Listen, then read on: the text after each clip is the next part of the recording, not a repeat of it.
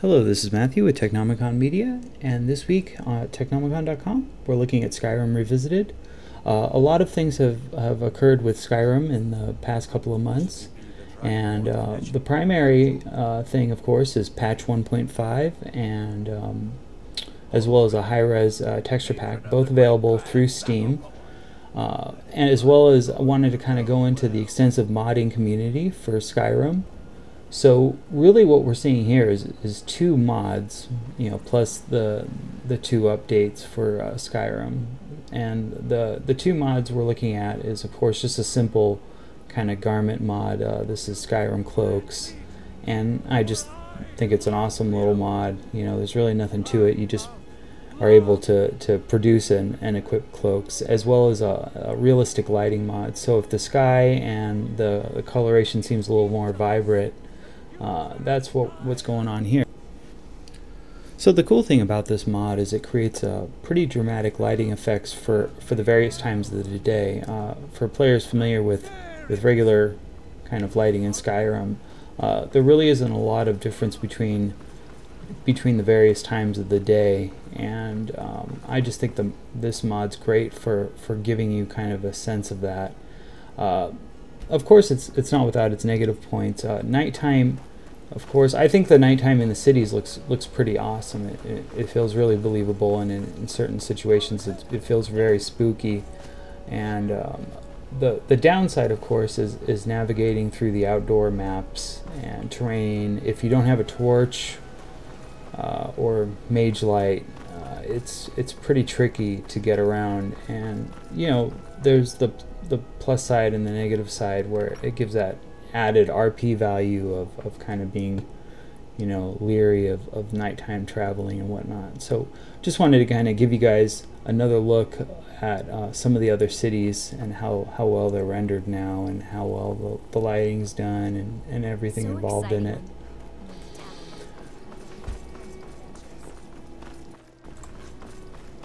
So of course what we have here is just some more city scenes. This is Solitude, and just wanted to give some more examples of how well the cities are rendered, as well as the performance. I find it to be pretty solid, not too much hitching at all, and for those curious, I'm running the game at the high settings. I couldn't find much difference at the ultra settings, so I just left it at high, and was very happy with the outcome.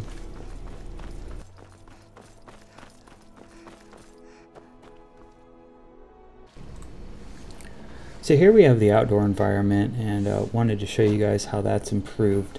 For people familiar with Skyrim, things in the far off distance sometimes had rendering issues, and they've corrected that quite a bit in terms of how far in the distance things are rendered properly, and they still have some issues with really far off objects being blocky and without their kind of skins and models and whatnot, but all in all it's a huge improvement. And this of course is still running with the lighting mod, and just wanted to kind of give some background on the mods for Skyrim. Up until the high-res texture pack that came out from the developer, there was about 8 or 9 different mods that I used to create this same effect.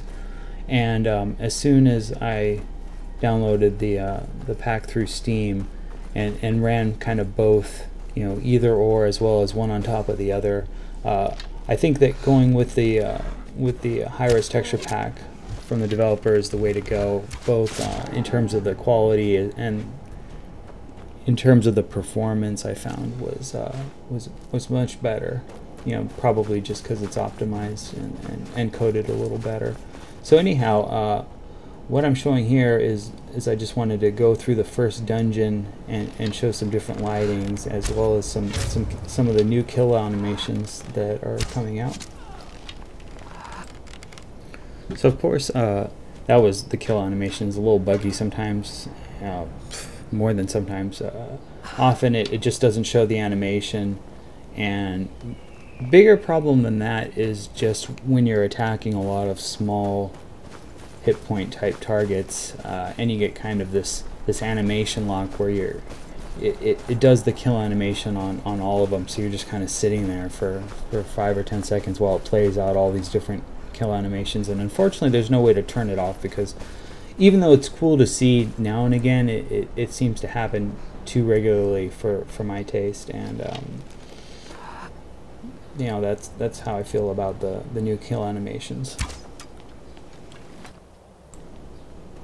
So of course I'm going into the starter dungeon just to kind of give you guys a feel for the look of the revised rendering, as well as to show you how the lighting mod affects dungeon crawling. I think it does a really good job of creating a much more spooky, you know, dangerous feel, and I'll show that to you guys in a second after the dreaded loading screen.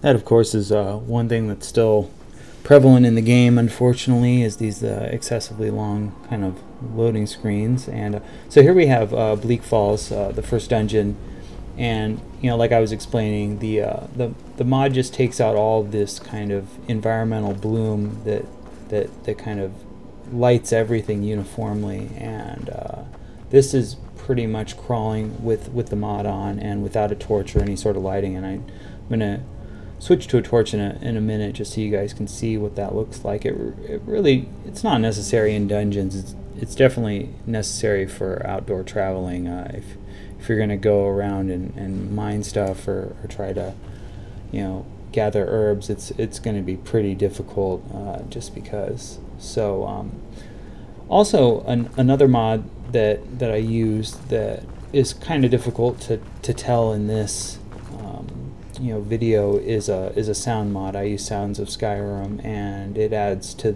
when you put these two together, you know, the realistic lighting mod as well as the Sounds of Skyrim, it adds a lot more kind of ambient, you know, spooky effects to the gameplay experience. And that's really the two that I recommend if you're just looking to enhance the vanilla experience of the game without kind of, you know, introducing, you know, too many new items and kind of unbalancing the content.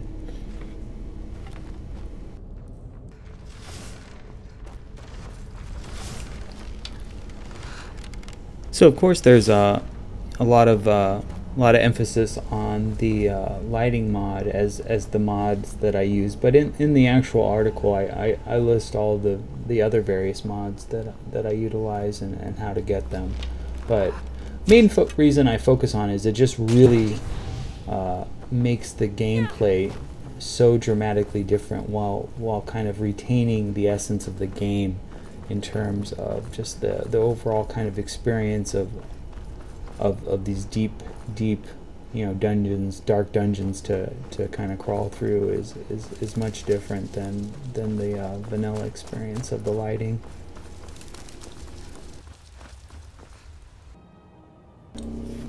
So one of the few kind of content mods that I utilize is called Doucemons, and what Doucemons is basically a mod that allows the players to acquire a castle or a keep or whatever you want to, you know, however which way you want to describe it. But this is Doucemons, and I think they did the guy that developed this mod did a really good job of implementing it into the world map.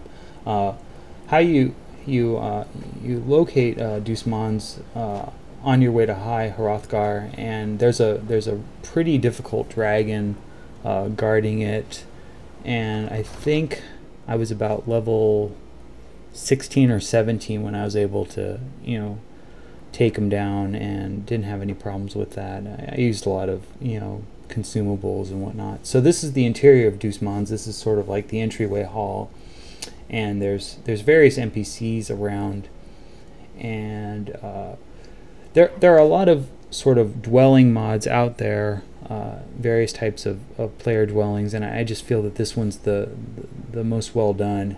It includes a lot of explorable areas, a lot of rooms, a lot of storage areas, and And I really like the way they do the storage, because the mod creator labeled all the various types of storage devices for what you can use them for.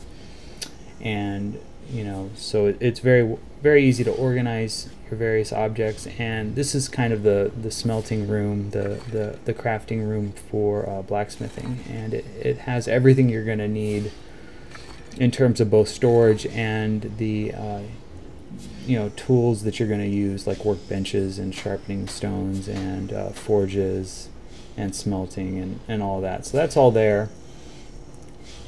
And I will point out that this mod kind of doesn't play well with the realistic lighting mod, just because the creator of the mod didn't take that into account, which makes sense. He was developing it based on bloom lighting, and there isn't a lot of kind of torch-based or candle-based lighting in Doucemont. So some areas are gonna seem really dark, and that's kind of the price you pay if you use that mod. So talking more about Doucemont, there's 3 primary areas in the castle. One is this area that's sort of like the keep / living quarters, and it contains various rooms for storage, tons of mannequins, and master bedroom, vault, and an area that you can use to store dragon shrine, dragon priest masks. So what's cool is the keep itself doesn't include a lot of items. When you look at those storage chests and they're filled with jewels or bags, those are basically just to show you what they can be used to store. They don't contain a lot of items, so the game isn't really unbalanced by having this mod. The keep does come with some items that you can use, but I didn't feel that it was a big problem. It didn't make crafting too easy. And so of course Doucemont has a lot of other areas. There's sort of like a botanist area, and then of course the enchanting and alchemy stations.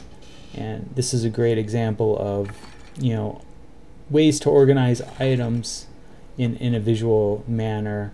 Here's like an insect jar, and you can place all your insect parts there, and just good visual cues to organize items if you want to do it that way. And just a great mod all around.